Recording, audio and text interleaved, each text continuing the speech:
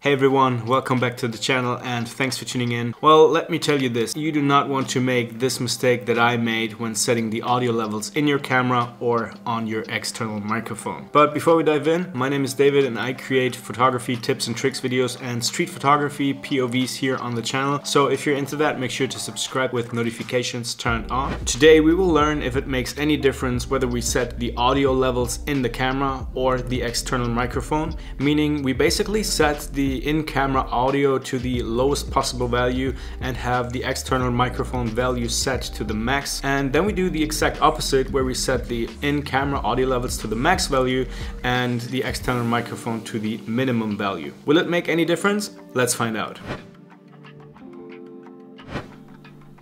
Alright, so right now I have the audio levels in the camera set to 10 and on the Rode VideoMic NTG also set to 10. The audio levels look good. Looks like we're not peaking, we're pretty much in the middle. But I will now try to turn down the audio in the camera and turn up the volume on the VideoMic NTG. And then we're gonna compare if we actually notice any difference. Alright, so the audio in the Sony ZV-E10 is now set to 1 and on the VideoMic NTG it is set to the max value, which is 15. How does that sound? It might actually sound exactly the same, but I just thought I would try it and you might have the same question, so that's why I'm uploading this to YouTube. So now let's do the opposite.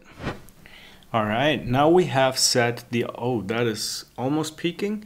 We've set the audio level in the camera to, I think, let me check what the value is. 31, that's the max value, and on the VideoMic NTG it is set to 1. How does that sound? Is it good? Is it bad? Does it make any difference? Let's find out. Alright, I have just reviewed the audio tracks and it is safe to say that the audio levels in the camera should be rather on the lower end and the audio levels on the VideoMic NTG can be higher. There's definitely a noticeable background noise if the camera levels are set to the max value, so keep them down and rather change and adjust the audio levels of the VideoMic NTG. Alright, and there's also a setting on the Rode VideoMic NTG that is supposed to boost the higher frequencies to kind of even out the dead cat that I have on top of it. I've never tested that either. We are testing it right now.